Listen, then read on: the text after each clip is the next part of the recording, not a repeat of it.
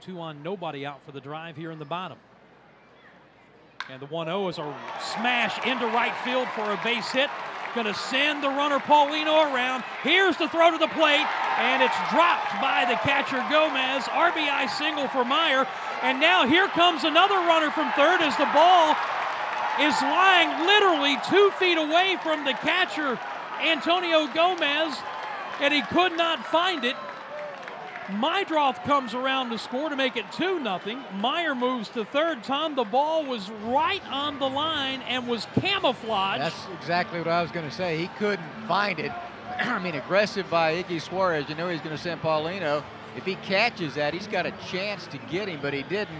It is sitting right there, and he cannot find it. He needs some help from his pitcher there.